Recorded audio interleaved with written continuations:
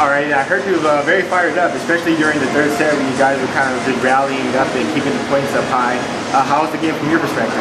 We were just trying to get better each set, each ball, each play. So for us, last night we had a tough battle. We came back from 2 losses, and we went into the break and really decided how we wanted to come out and how we wanted to play in this tournament. And we started off slow and battled to get the win last night. And we knew coming in today Bakersfield's a very good team, and we took them with the same amount of respect as we take every other opponent. So we knew that going into the third set they were going to come just as fired up, so we needed to up the ante a little bit more and be really disciplined on defense. Go ahead and walk me through what was the difference between what you guys talked about during halftime when you were down 2 sets yesterday and when you were up 2 sets today? It was just playing our game, you know, really looking on the other side of the net and seeing what was coming at us.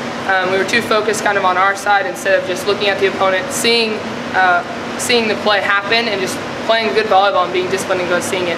So that's the difference we made yesterday. From your standpoint, how has the team taken the roster change, starting Maggie at libero and moving to Christina Lee to center? We trust each other across the board. It doesn't matter who's on the court, who's off the court. We know that the person next to us is going to fight just as hard as we are. So it really hasn't affected us too well, as you can see. You know, there's little changes, but it's still 6-on-6 volleyball. It's still the Bulldogs, and we're still having our vision in mind. All right. Preparation for Oregon. This game definitely you guys came out together, came out really playing hard. Against Oregon, after yesterday's 3-set victory over Belmont, or CSUB Bakersfield, I mean. Are you guys going to be preparing yourselves even more for that? Not even more. We take the opponent just the same. We treat them with the same amount of respect.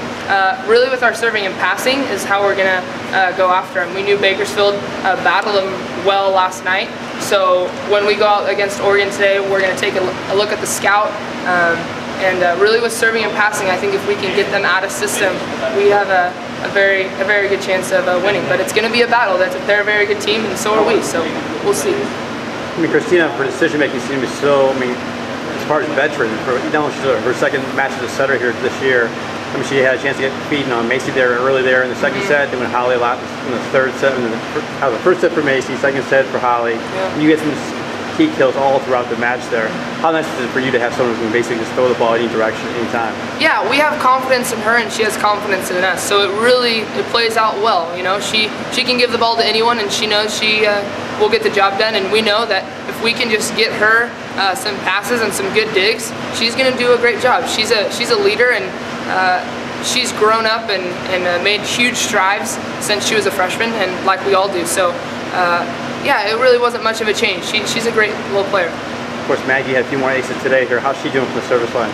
She's doing well. You know, we really are putting our emphasis in serving and passing. We're a very good offensive team, and if we can get our passes for our middles up there, it's a really hard offense to stop. So Maggie's been really honing in on her serving and passing, and she's doing a great job.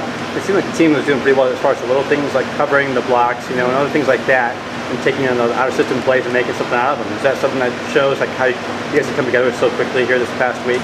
Yeah, coaching staff has really been talking to us about just being disciplined and talking about the little things, because it's just that one time if you're not being disciplined that you're going to get caught off guard. So we've really been working on our conversations throughout the play, verbalizing what we see, and that's been helping a lot.